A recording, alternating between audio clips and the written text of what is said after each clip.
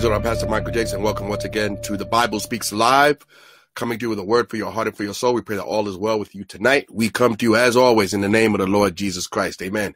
We bless him and we honor him and we thank him for all that he is doing in our midst. Keep your eyes to the skies, ladies and gentlemen, because Jesus Christ is coming back soon. Amen. We are streaming right now live over Facebook and YouTube and Periscope and Twitter. You can also go to our website at that'stheword.org. And you can go to our YouTube channel, That's the Word Ministries. And while you're there, you can subscribe to our channel if you so desire. Amen. And so we pray that all will continue to be well with you tonight. Always to mention that we have written a book entitled The Lights in the Windows, 8 Basic and Powerful Principles on Evangelism. It's available on Amazon.com. And I pray that you pick up your copy today. Amen. It will bless your heart. Now, Tonight we are going to continue in our series on the Sermon on the Mount, keeping it real, straight talk from Jesus' Sermon on the Mount. And we're going to jump. We're going to begin in the Sermon on the Mount, but we're going to move to another portion of Scripture, also from the book of Matthew, but it will tie in nicely with what we're going to talk about tonight. Amen. So if you are watching right now over Facebook, why don't you just take the time out, if you so desire, to share this page, that others also may be blessed. Take the time out to do that, and we will get right into our study for tonight. Let's pray. Lord, we bless your name. We thank you for being with us tonight. And Lord, we pray that you might be the silent listener to all that we do and say. Lord, someone needs to hear this word, Lord Jesus. Lord, someone who does not know you, Lord Jesus, or someone who believes they may know you. Lord, I pray that you may draw them to this place on the World Wide Web. Lord, have your way. Bless us together right now. In Jesus' name, amen and amen. Hallelujah. Hallelujah. Let's go to the book of Matthew. We're going to begin in chapter number 7. We're winding down our study on the Sermon on the Mount. But let's start here in Matthew chapter number 7, and let's go right to it. I want to talk to you from my heart today. And I would just want to talk about for a few minutes. I want to talk about the most precious pearl. The most precious pearl. I'm wondering if you know what that pearl is. Amen. Let's start in Matthew chapter number 6, and we'll quickly move to another portion of scripture. Matthew chapter 7, Let's start in verse number 6. Give not that which is holy unto the dogs, neither cast ye your pearls before swine, lest they trample them under their feet and turn again and rend you. He's there is talking about pearls and that which is holy. And he says, don't give what is holy to dogs, and don't cast your pearls before swine. Now, dogs and swine are indications of those who do not want the gospel, as opposed to unbelievers. Now, there are unbelievers and there are unbelievers. The dogs and the swine, and this is biblical language, dogs and swine, because even in these ancient days, dogs and swine were scavengers. Pigs and dogs were considered scavengers. No one had dogs for pets in those days. They roamed the streets looking for what they could get, sometimes being very ferocious. And swine, the Jews had no dealings with pigs at all. So dogs and swine in this society at that particular time were looked down upon. So Jesus gives this illustration. He says, don't give what is holy, and don't give your pearls to dogs or swine, individuals who won't appreciate it, individuals who do not want it, individuals who have indicated to you that they want no part of what you are trying to give them. Now, what is the pearl? What are these pearls? Let's go to the book of Matthew. Let's stay here. Let's go a few pages down to chapter number 13. Chapter number 13, Matthew chapter 13, and let's start in verse number 45. It says again, the kingdom of heaven is like unto a merchant man seeking goodly pearls, who, when he had found one pearl of great price, went and sold all that he had and bought it. This pearl of great price, this most precious pearl. And notice that Jesus is making the connection. He says the kingdom of heaven is like that merchant. Now, what makes the kingdom of heaven all that it is? It is the gospel. It is Christ.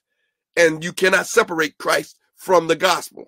He is the gospel himself.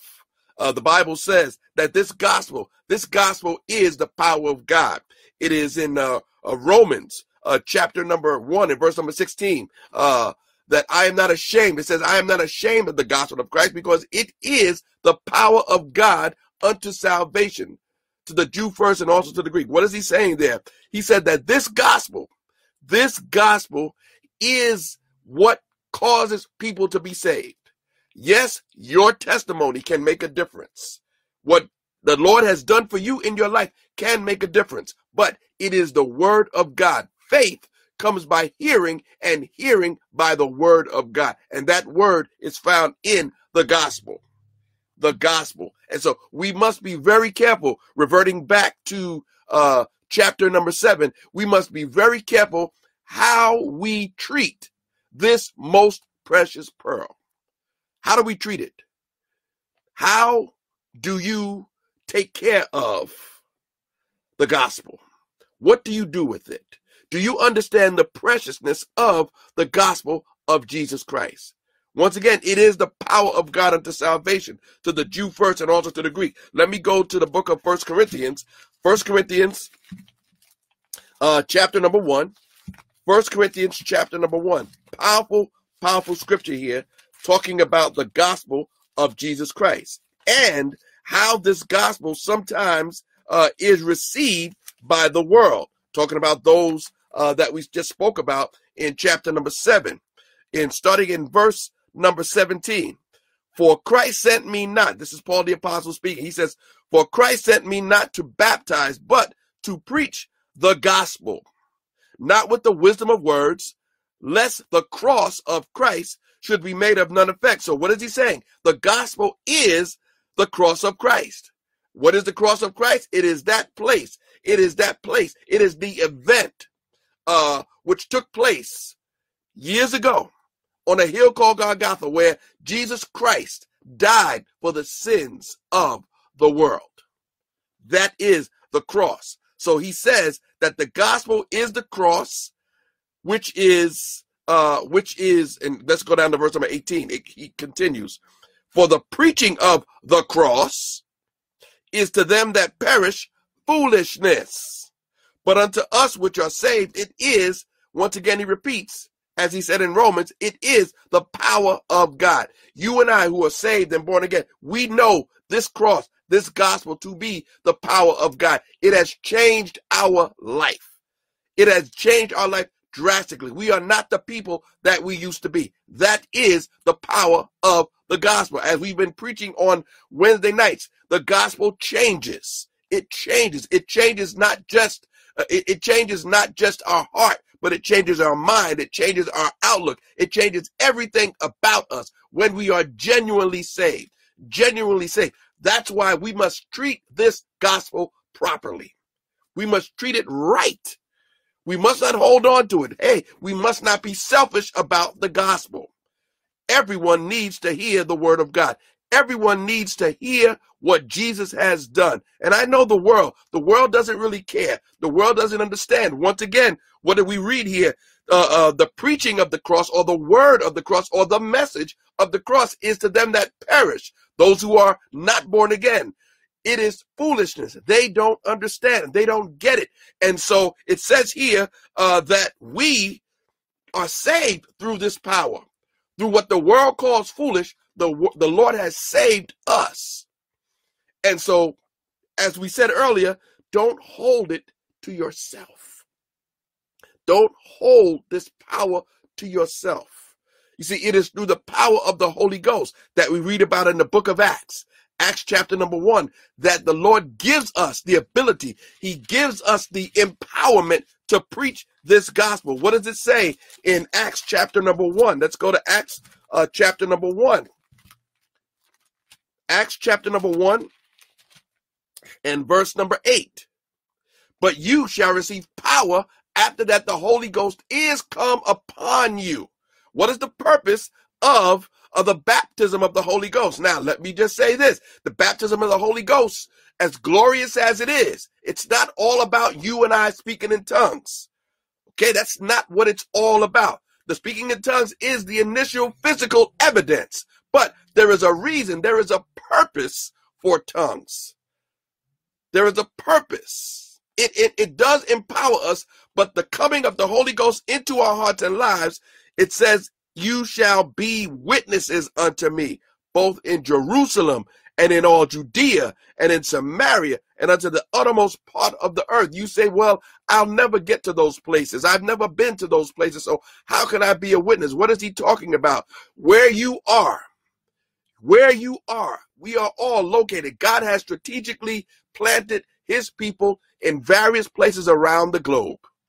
And where you are is your Jerusalem. Where you are is your Samaria. Where you are is that place where the Lord has put you. The place where you are right now.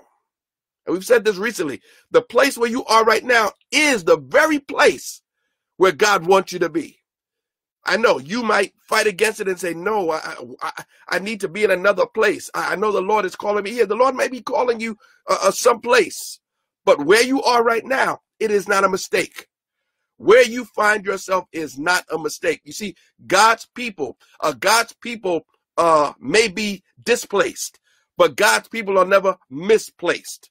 Okay, he may move you from place to place, but each place you are is the place where he has set you. And while you are in that particular place, you are to be a witness wherever you go. I don't know how you go about being a witness, but you are to be a witness wherever you go. So you shall receive power after the Holy Ghost is come upon you. It's not for your own glorification. It's not to make you look good. It's not even to make you feel good. The purpose of the Holy Ghost coming upon you is so that you can be a witness. A witness. Because you are an ambassador. You are an ambassador. Once again, we're talking about how we treat the gospel. How are we to treat the gospel? This most precious pearl. This thing, and I'm being very careful when I'm calling it a thing. It's not a thing, but this entity that we have, that the Lord has given to us, how we treat it is very important. No, the Lord is not going to snatch his power from us. No, he's not going to do that. But we need to be very careful how we approach. Now, once again, going back to chapter number 7 of the book of Matthew, there will be those who do not want to hear. There will be those who do not want anything to do with Jesus. Not one single bit. So we must be very discerning. We must be very discerning. That is something that we must allow the Lord to do in our life. Give us hearts to discern. Give us hearts to discern. And the only way that you're going to be able to discern as you ought is to expose yourself to the word of God.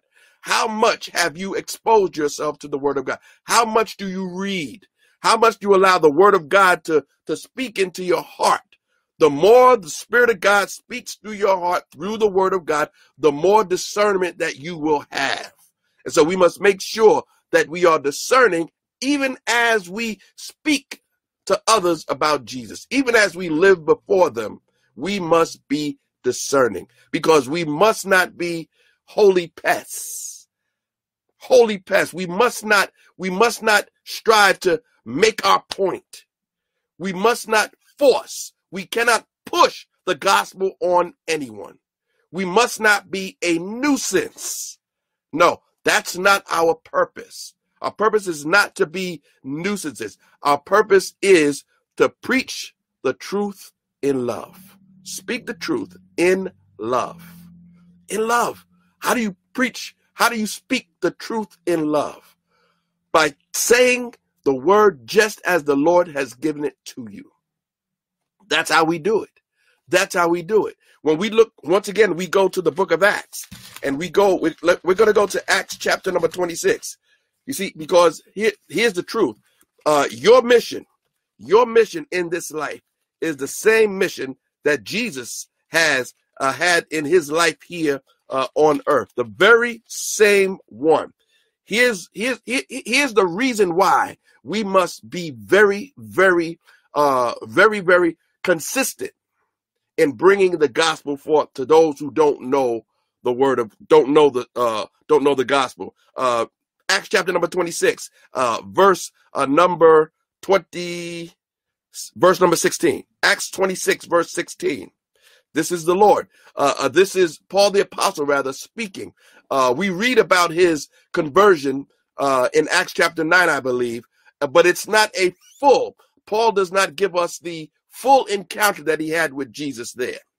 He does as he's on that ground, as the light from heaven knocked him off of that horse or that camel or however he was traveling. The Bible says that he says, "Who are you, Lord?" And Jesus says, "I am Jesus who you persecute." And then immediately he says, "What do you want me to do?" The conversion was done. What do you want me to do? And that was the short version. And when Jesus told him what he wanted him to do, he wanted him to go, and he would be met by a man, and he would pray for him, and the scales would fall off of his eyes. But here is the long version of what happened to Paul the Apostle on the Damascus Road. Acts 26:16. But rise and stand upon thy feet, for I have appeared unto thee for this purpose, to make thee a minister and a witness, both of these things which thou hast seen, and of those things in which I will appear unto thee. Throughout your life, the Lord is going to reveal things to you. The closer you get to the Lord, the more you become, the more intimate you become with him, he will begin to reveal himself more and more. I know this is Paul's personal revelation of the Lord Jesus Christ. But once again, you and I will also experience times in our life where the Lord will speak to us and speak to our hearts. Verse number 17, delivering thee from the people and from the Gentiles, unto whom now I send thee. He says he will deliver him. Notice what it says, from the people. Why would Jesus make that statement? I'm going to deliver you from the people. Because the people he would go to would not initially hear him. They will not hear him, and they will not hear you and I either. You see, this gospel message is so powerful. It is so powerful that Satan has blinded the minds of those who do not believe, that they should not see the light of this glorious gospel. It is a glorious gospel, and Satan has done his work. Satan has done his work in the hearts and lives of people that they just do not see. So he says, I will deliver you from the people. The very people I send you to are the very people that I'm going to have to deliver you from. Everyone is not going to hear. But here's what he says in verse number 18, Acts 26:18, to open their eyes. To open their eyes. You see, that's what this most precious pearl, the gospel, that's what it does. It opens the eyes of those who are blind. Opens their eyes. It says, and to turn them from darkness to light. Have you noticed the darkness in the world? Have you noticed it? There is a darkness, and I'm speaking from my heart. There is a darkness that is and has, but even more pronounced. There is a darkness that is descending upon this world. A darkness. It is a thick darkness. It is a thick satanic darkness. Once again, the devil is doing his work. The devil is doing what he does. Remember, we wrestle not against flesh and blood, but against principalities and powers, against the rulers of darkness of this world, against spiritual wickedness in high places. There is a battle taking place above our heads. and the darkness is descending.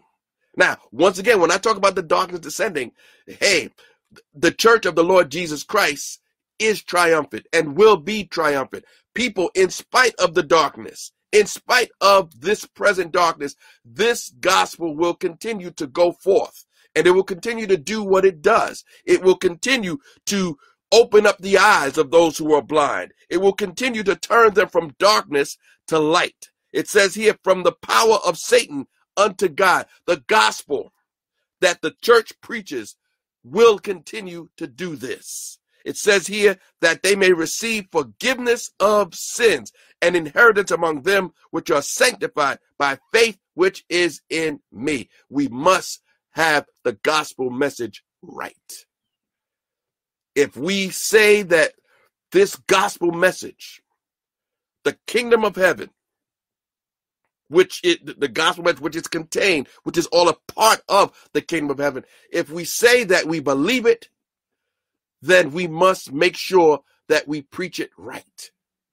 We must preach it right. We must make sure that we have our P's and Q's in place. There are many messages. There are many teachings that are going here and there, doctrines of devils, seducing spirits that are here.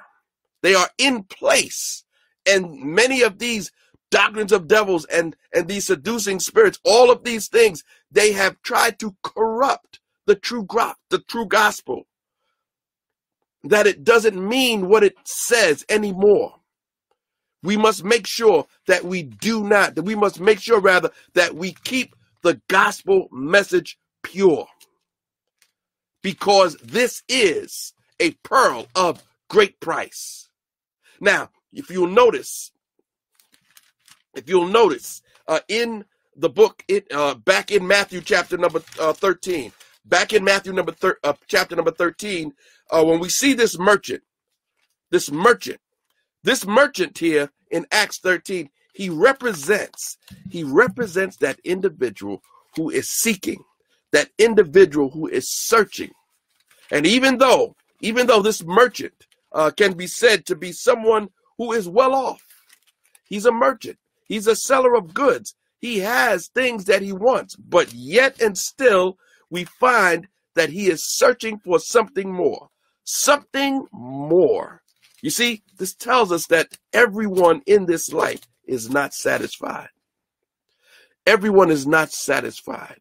There is a longing. There is something. There is as one theologian put it years ago, there is a God-shaped vacuum inside of every person. And we must make sure that we, the people of God, be able to detect and discern when we confront someone who is searching, actively searching. Now, let me bring you to another scripture where the Bible says that no one searches after God. I believe it's in the book of Isaiah. No one searches after God. Everyone has gone his own way. All we like sheep have gone astray. Everyone has gone his own way, but God has laid on Jesus the iniquity of us all. And yes, that is the basic condition of man. Selfish, wanting their own way, believing that they know what's right for themselves. That is the basic condition of man. But yet there are those that there is a flicker. There is a flicker. They understand that there is something more. We see this in scripture. We see this in scripture in several places. When we look at what's his name? When we look at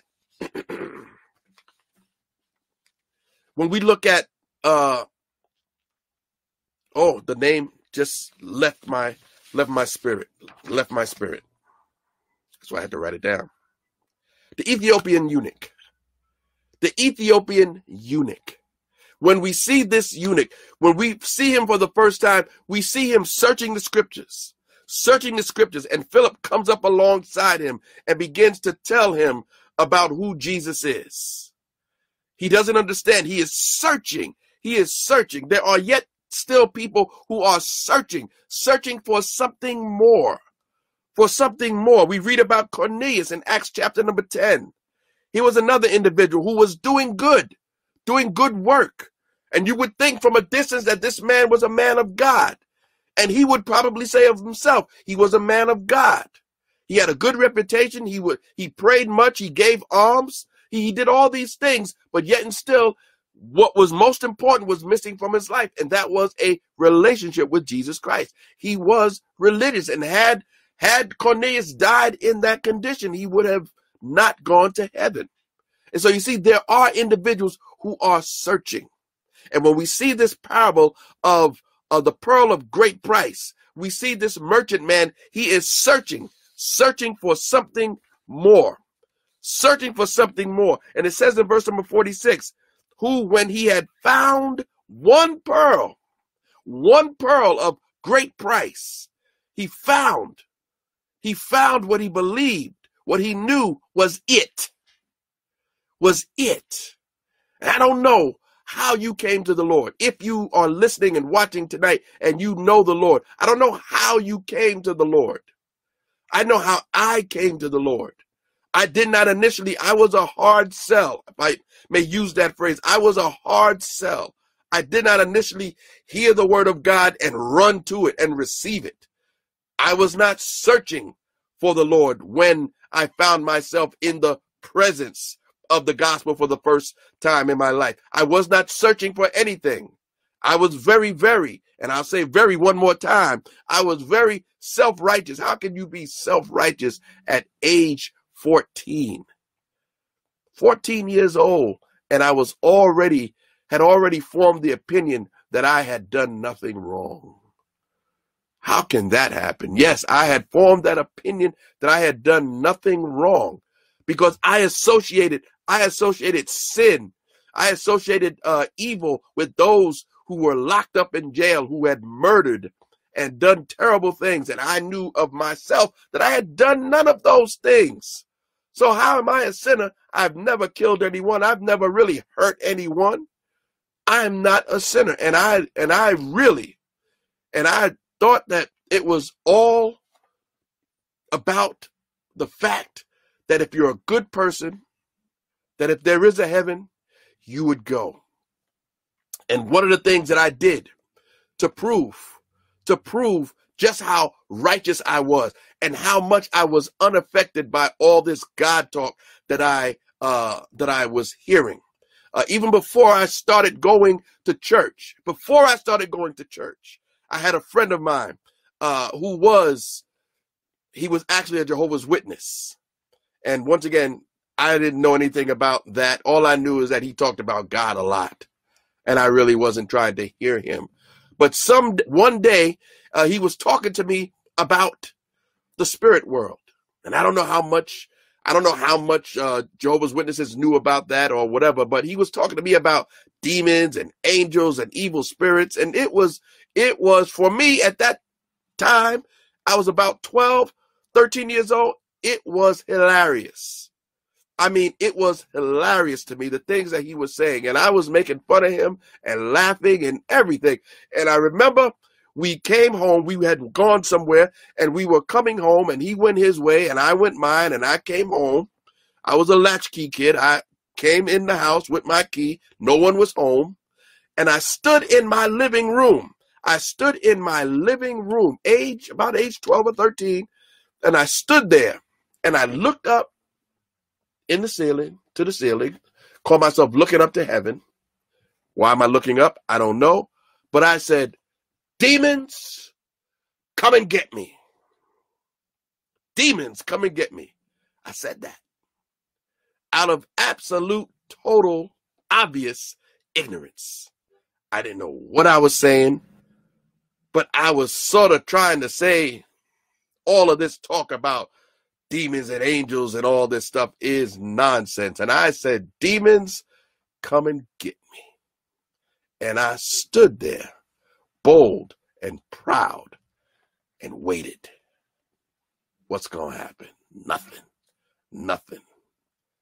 Except a couple of seconds later, I heard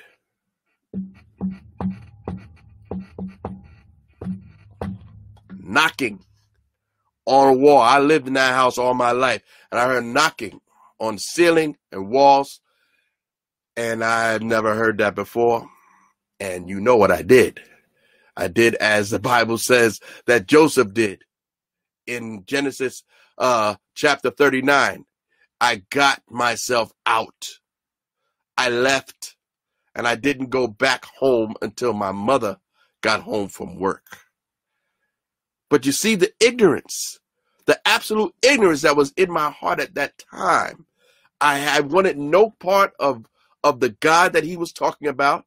I had no respect for things that were holy and whatever. Once again, we know that Jehovah's Witnesses are not Christians at all, but what he was saying to me was something new, and it was foreign, and it was just something that was totally ridiculous to my young mind. But 2 years later, the Lord would get a hold of me. He would get a hold of me, and I would hear the gospel for the first time. And when confronted with the gospel for the first time, it was through Romans chapter 6 and verse number 23.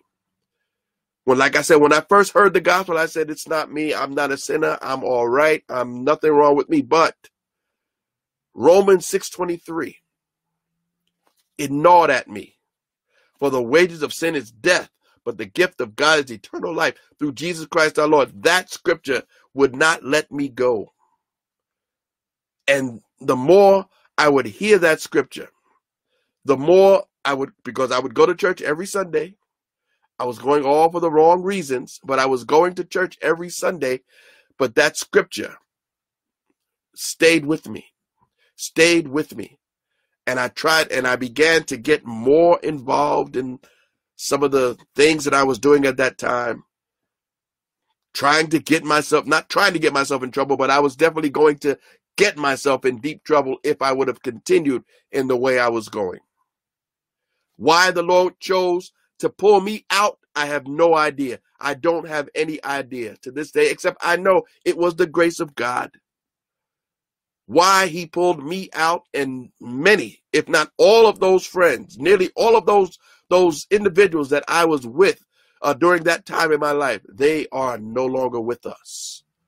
And many of them have died in bad ways. Why did he take me out? God's grace. Bless the Lord for his grace. But when he got a hold of me, he changed my heart, changed my mind, changed my thinking, changed everything about me. And that's what the gospel will do. That's why we must be bold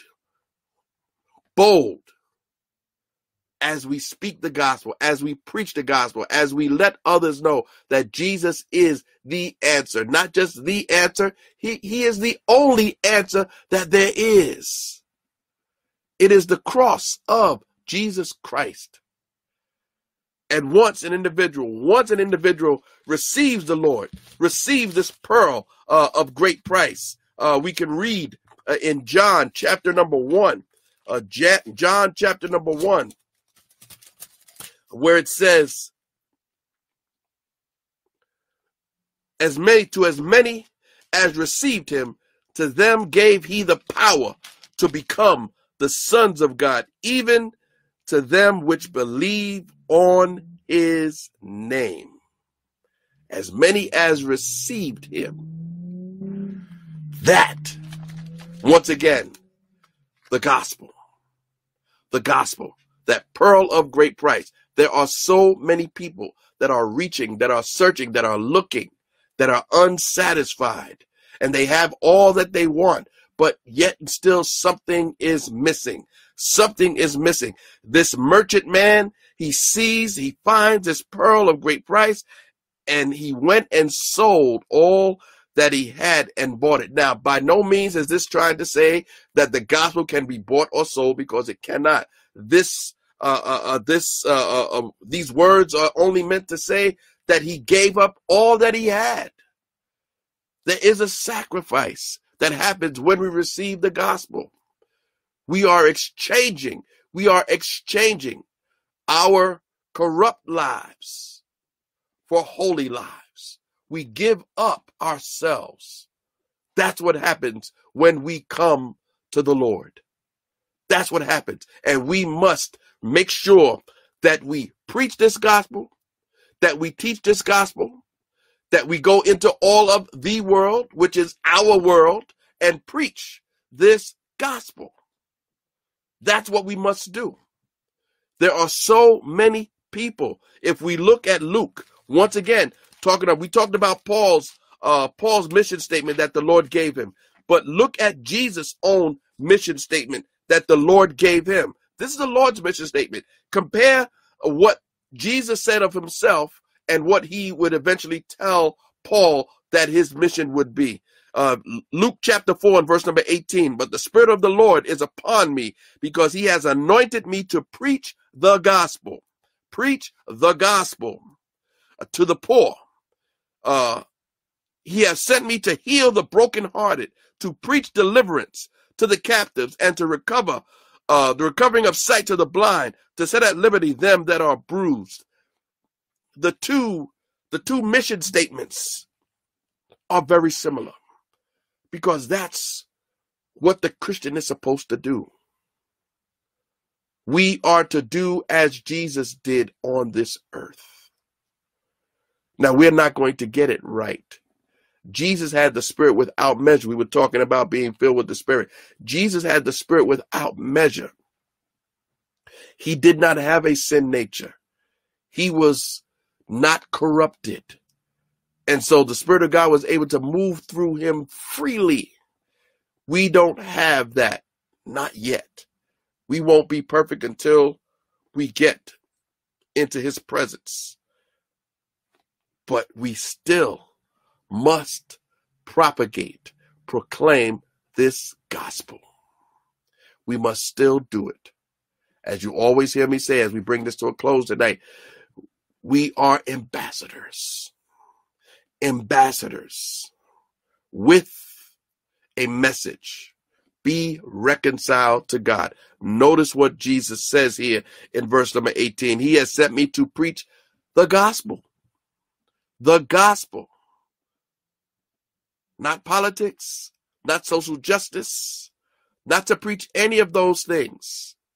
To preach the gospel to the poor, to those who know their need, who understand that there's something more, to those people like the merchant, to those individuals like Cornelius, to those individuals like even the Philippian jailer, who we didn't mention, who said, "What must I do to be saved?" We must preach the gospel to those, and we must be discerning enough to realize when someone is ready to hear, and be willing to step back when someone does not want any part. Yes, there are times when we need to step back and relinquish.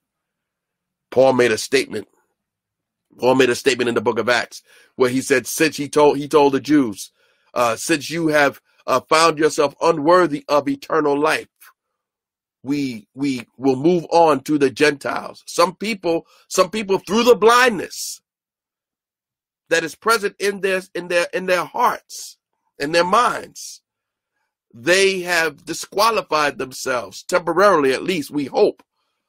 They have caused themselves to be out of the running, if I can use that phrase, of receiving the Lord. They have counted themselves unworthy.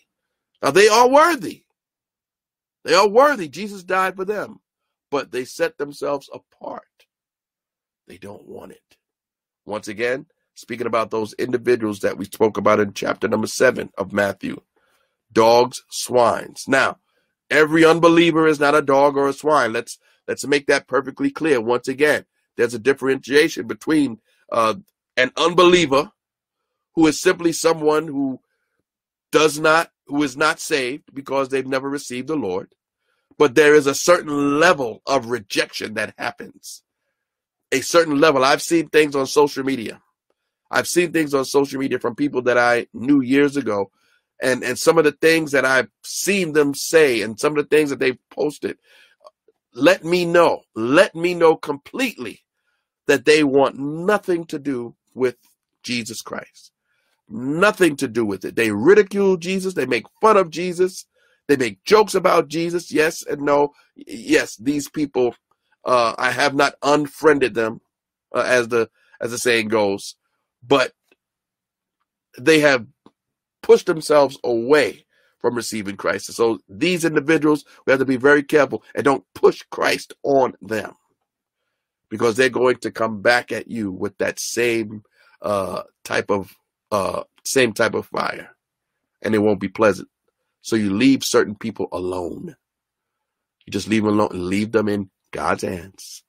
God sees the heart. God knows the heart. God knows how to get at somebody. God knows. There have been people that have been so far away from God. There have been people that I know in my life that have worshiped the devil, involved in all sorts of evil. And now they're saved and born again, living for Jesus. So I know what Jesus can do. And so when somebody is so far away, we must not write them off. We mustn't write them off. Jesus is able. The Holy Ghost is able to save.